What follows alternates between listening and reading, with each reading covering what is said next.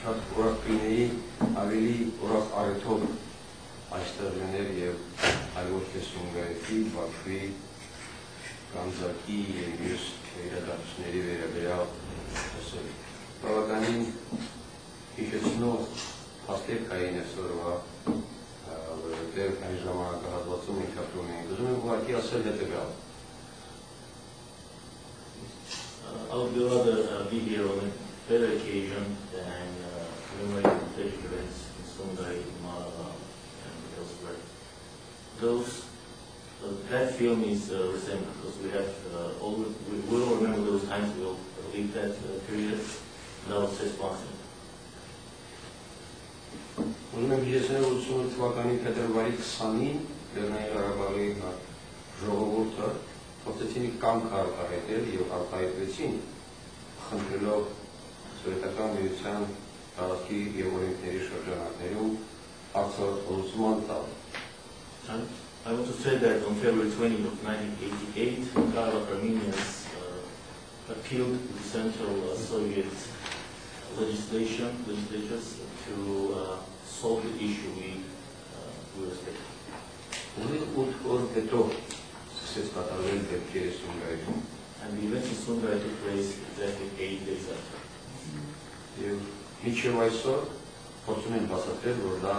Azerbaijani And so far, some reporters are trying to present this as a stage in the independence of Azerbaijan from the Soviet Union, and that Armenians were anyhow handling that. It's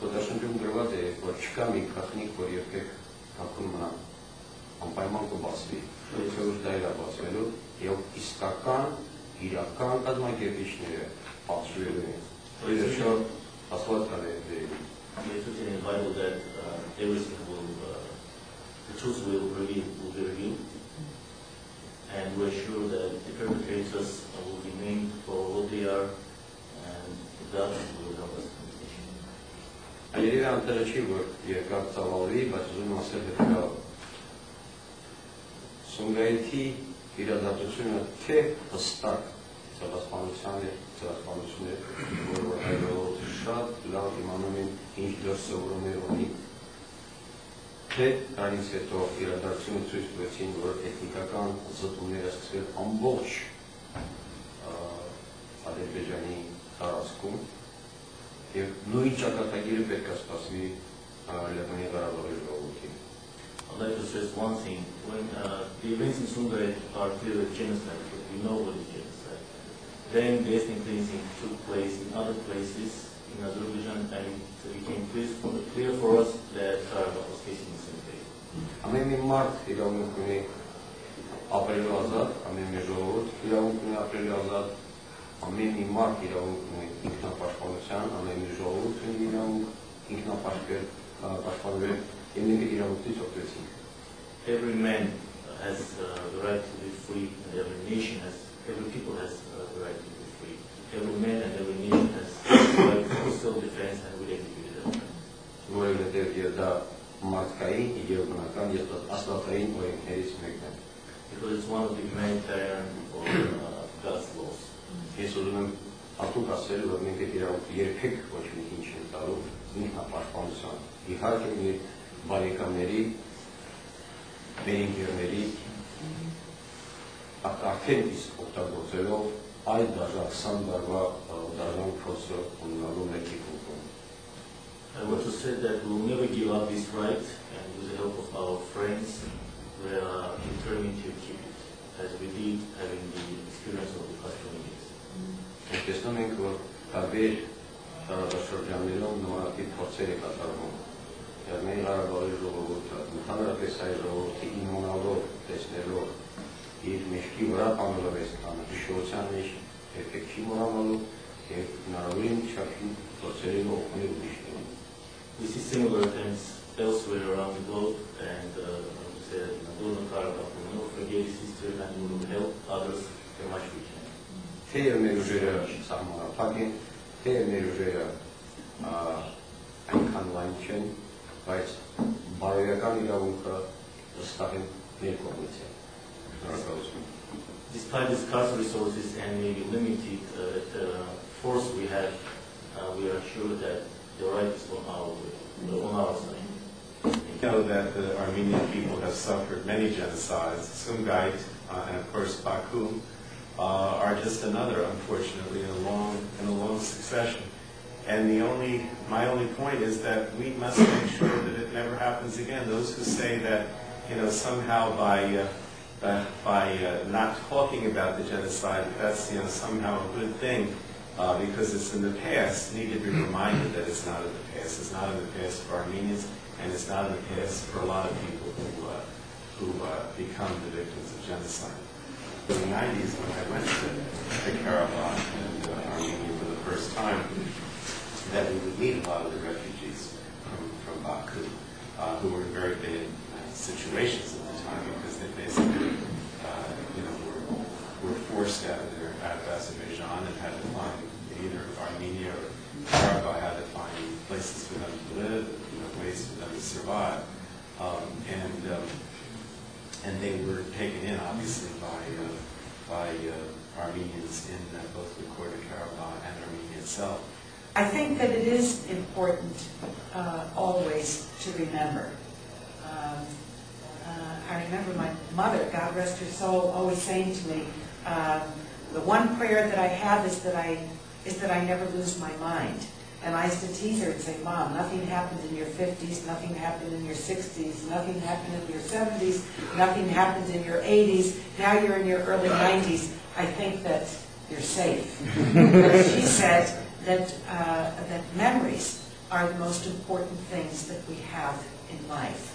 And so the commemoration of what happened is not only instructive to us and those that were so savagely beaten and tortured, and not only in what we just saw, but the genocide, pogroms, as Congressman Pallone said. We have our work cut out for us here in Congress. And that work is to ensure that Armenia and Nagorno Karabakh maintain our full and robust support.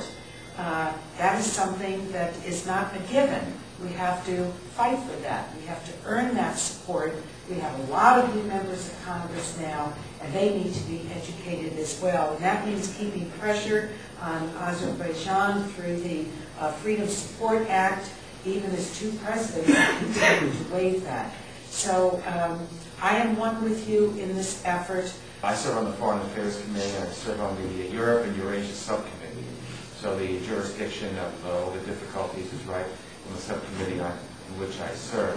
Whether it's massacres at Sumgait or Baku or anyplace else, or whether it's the Armenian genocide carried on by the Ottoman Empire, it's something that we need to always remember and always recall and never forget, and teach it to our children and teach it to our children's children, so that things like this will not happen again, and people will know, tyrants will know, that we're not going to sweep things under the rug. You should know when we have the vote, we voted 3 times now on the Armenian genocide in the Foreign Affairs Committee. It's never really, unfortunately, gotten on the House floor. But one of those times I had a phone call late at night from Eshoo, who was telling me, please don't forget us, vote correctly, do the right thing. And of course we took the vote, I did do the right thing, and we won by 1 vote. That's right. So I took credit for it.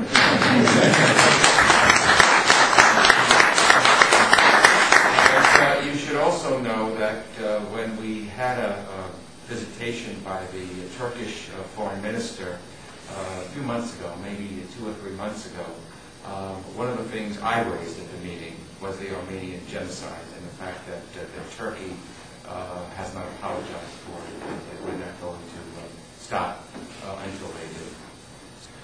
Dear friends, when the Armenians of Nagorno Karabakh, suppressed by the Soviet Azerbaijani rule for 70 years, deprived of elementary rights to life and development, stood for their freedom and independence, the subsequent Azeri authorities made no distinction in means and methods to silence them, including orchestrated mass pogroms and killings against peaceful Armenians living in Sumgait, Baku, and elsewhere in Azerbaijan. Without exaggeration, those were the first mass killings and ethnic cleansings in the post-Cold War era in Europe. However, today, the Azerbaijani propaganda machinery spares no effort to present the chronology of events upside down, to reverse those facts, to revise the history. They have gone so far as to present the fact of the intervention of Soviet troops in January 1990 in Baku to stop the mass killings of Armenians as an episode of Azeri fight for national liberation. And the irony is that many who are not well informed of those events fall into the Azeri trap.